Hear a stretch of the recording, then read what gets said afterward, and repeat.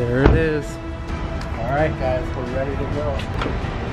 On the flat doors. I'm excited to drive it. If you ain't beefing about the money, then what's the problem? What is going on, guys? Paul James here. Welcome back to the channel today. So as you guys know, I've been super busy lately. That's why my upload schedule has been kind of on and off. And I told you guys that was because I was been looking at cars, and you know, an opportunity came up because I really wanted to get this car for a long time. I was debating between two of them, and a lot of you guys wanted to see what it was. So I'm actually gonna show you that today in this video, so that's pretty exciting. You probably already know, based on the title of the video, what it is. So before I give you a tour of the entire thing, I did kind of record the excitement of the day of like driving down to get it. It did rain later that day, so I couldn't like film this entire video the same day. Well, let's just go and pan to that clip real quick, and then I'll take you around and show you the car and explain to you how I'm basically going to let this car pay for itself. All right, guys, so we're driving. We're heading down to the city. I just saw this car. I've been wanting this specific car for a really long time, but we're going for this one because it's a really good deal. We're going for the BMW i8. I just love the way this car looks, the way it drives. We looked at a couple of them, but this one was a really good deal. So anyways, I'm excited to share with you guys the experience in the car and the excitement, because you know, I know you guys are all aspiring entrepreneurs as well, and you know, just I want to inspire you guys to show you what's possible. And you know, I would have never imagined like being able to do something like this. By the way, I'm paying all cash for it, no financing. Like, I'm literally able to go in there and write a check, which again, I never would have like imagined being possible when I first started off. So anyways, it's gonna be exciting, taking you guys along with me. There it is. 1 hour later. All right, guys, we're ready to go. Back up on the flat doors, and we're ready to take off and head back home. And I'm excited to drive it. It's gonna be fun.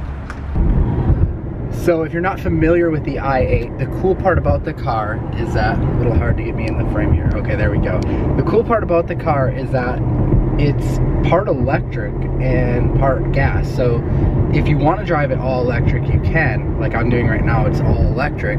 Otherwise, there's a sports mode. And once you get into the sports mode, you kind of get out of that sort of comfort driving and get into more of like, you know, the fast sport driving, which is really, really fun. The sport mode is really fun to drive.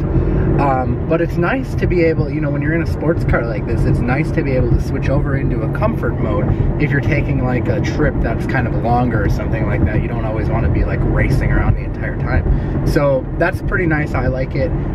It's also surprisingly pretty good on gas. Not really that like you care about the gas you're spending. If you're buying a car that's this much money, like gas is really the last thing on your mind, obviously, but it is still kind of a cool fact. All right, guys, so there it is, the BMW i8.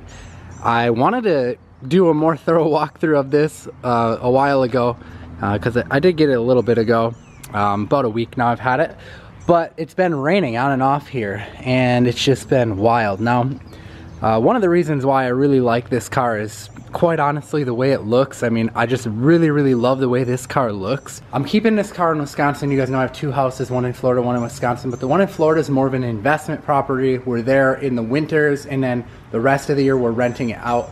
So this car is gonna stay here in Wisconsin, and I was debating, honestly, between this car and also a Lamborghini, either a Gallardo or a Huracan. Number one, I got a really, really good deal on it. Number two is it's just a lot more practical for where I live.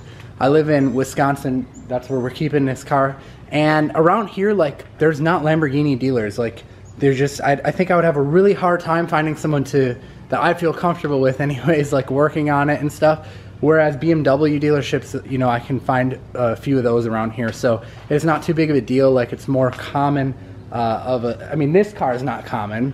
Not too common, but and BMW dealerships are pretty common around here. And quite frankly, I mean, this car like is pretty unique for around this area. Like, I mean, sure, you go to California, you go to Florida, you're gonna see like sports cars like this all the time. It's like not a big deal, but around here, this thing like turns heads. Like, people will stop me, they'll yell at me when I roll my window down. They'll yell at me, and ask me questions about the car and stuff. And it's just like, I'm pretty sure that this is the only one actually in this city right now. So that's pretty cool as well. Like, I'm probably the only one in this city who has this car, which is awesome as well. And I've just, since this car came out, this has been kind of like the main two I wanted, was this one and the Lamborghini. So anyways, I got a really killer deal on it. I paid all cash for it, which was amazing to do. I'll talk about that throughout this video, about how I was able to do that and kind of my decisions and you know, why I waited to get a car like this. I could have got a car like this a while ago, but I'm gonna share with you basically how this car can basically pay for itself for me because of the reason, you know, why I waited. And you know, obviously I've made other investments with houses, a couple of houses, and we do have a Mercedes-Benz over there as well. So it's not my first luxury car, but it's definitely my first luxury car of this caliber. You know, that's more of like the sports car.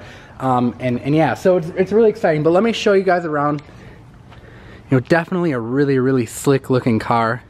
I just love the way it's like contoured, and you know, it just has some really cool like features. Like, I love how it like contours like that on the back here. Like, it's pretty awesome. So the engine's actually in between these two wheels, the back rear wheels, which is pretty insane. So that's pretty awesome.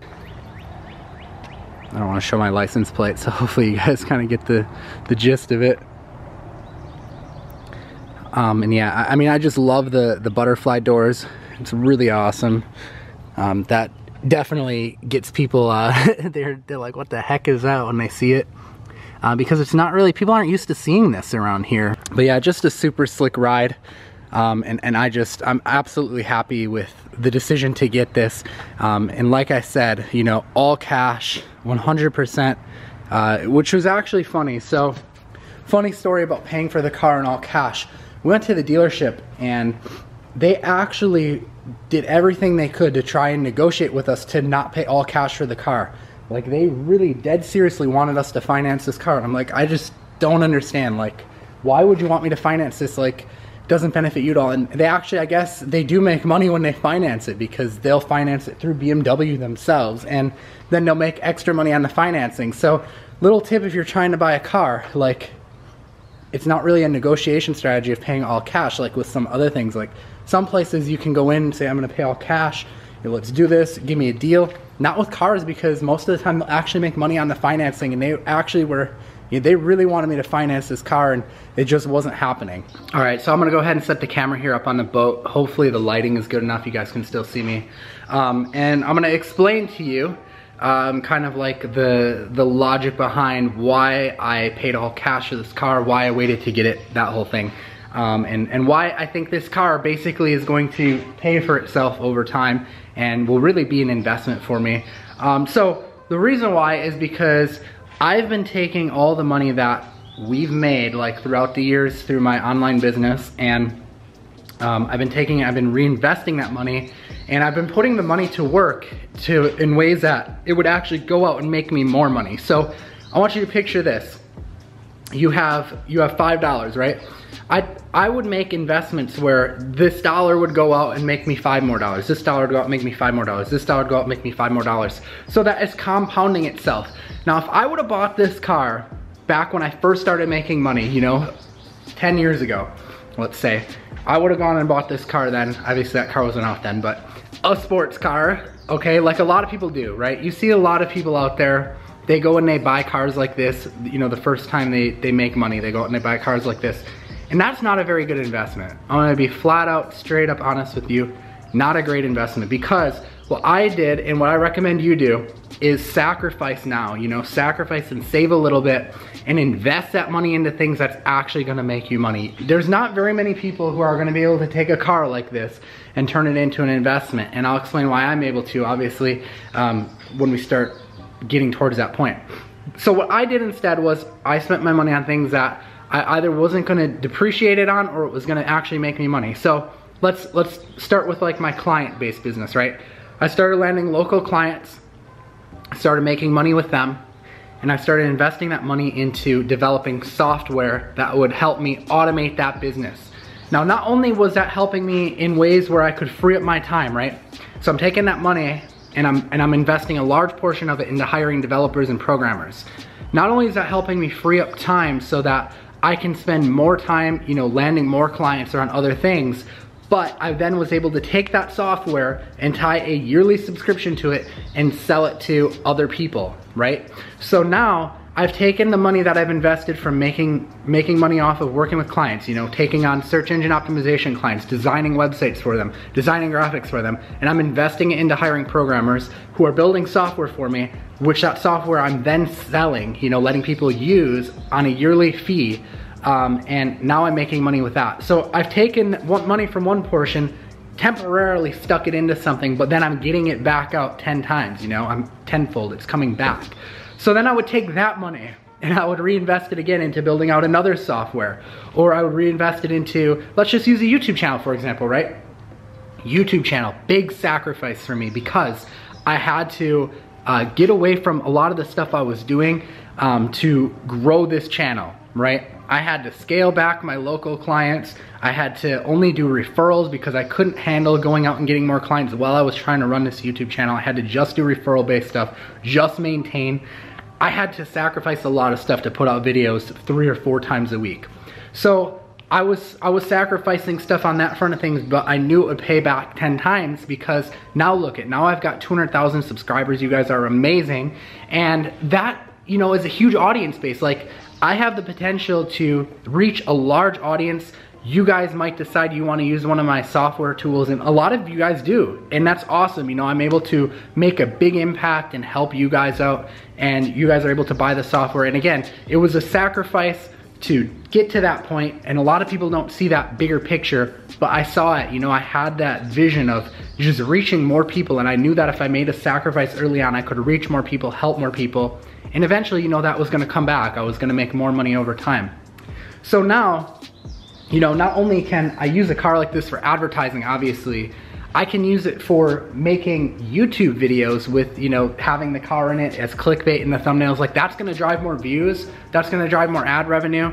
So if you're in a unique position like me, where you're like an influencer or a YouTuber and you can like use something like this to like drive views, then absolutely, I mean, it's probably gonna pay for itself.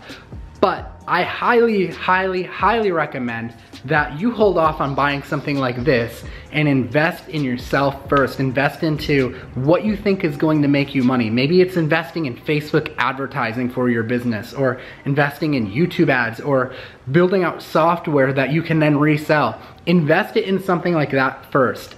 For me, it was all of those things. It was the house I'm in right now, 5,000 square foot house on the lake.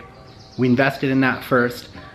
Then the house in Florida, which is a total investment, right? Because not only are we going to be vacationing there and saving money because we were going there anyways, but now we're renting it out as well, right? So we've got people who are coming and paying us, and they're gonna be paying us for, you know, probably, I would say 7 to 8 months out of the year, basically paying for that investment for us. Then we decided to go and do something like this. So I hope that makes sense. You know, don't get caught up in like the, you know, seeing people have things and thinking like, ooh, I want that, I want that. You have to make sacrifices early on in order to really get far ahead in life. And I'm just looking out for you guys. I'm just giving you the straight truth of what I think you should do if you want to make it far in life. And that is my best advice to you, is to wait on stuff like this and until you're in a unique position where you're able to really, you know, if you want to get it and you have a lot of extra money laying around, you know, go for it. Like, you're only young once, you only live once, you got to have fun, but don't do it at the cost of your future, is all I'm saying. All right, so with that being said, guys, I hope that you enjoyed this video. I hope it was inspiring for you. I don't show you this stuff to brag or anything like that. You know, I'm pretty humble, but I know also at the same time that you guys are inspired by stuff like this. You guys want to see, you know, what's possible. And I know you guys are always curious what I'm up to and what I'm doing with my time, my money, stuff like that. And that's it. I mean, it's pretty awesome. I'm excited about it. I'm happy I own it free and clear. Own the Benz free and clear. But anyways, guys, that is the video. Smash a like on it if you're new here. Make sure you're subscribed with notifications turned on. I've got some really awesome content coming to you guys soon. I hope my autofocus on this camera wasn't annoying, because I'm like looking at it in the viewfinder and it looks like it's like going in and out, in and out, in and out, but I don't know. Well, let's hope it's good. Anyways, guys, we'll see you in another video. I am Paul James. Peace out.